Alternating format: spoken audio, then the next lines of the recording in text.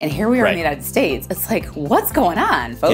You know, it is, to your point, it really is not only embarrassing, it is, I think it's shocking, actually. I find it quite shocking that there's this kind of almost abdication of responsibility to the global financial community in a way. And maybe that sounds arrogant as an American to say, but I do think there's a responsibility being the purveyors of the dollar, which does remain the single strongest connecting force in the global economy, to not have put forth some baseline guidance and promulgated some rules about what that ought to look like in a stablecoin. It's just, it's wild, right?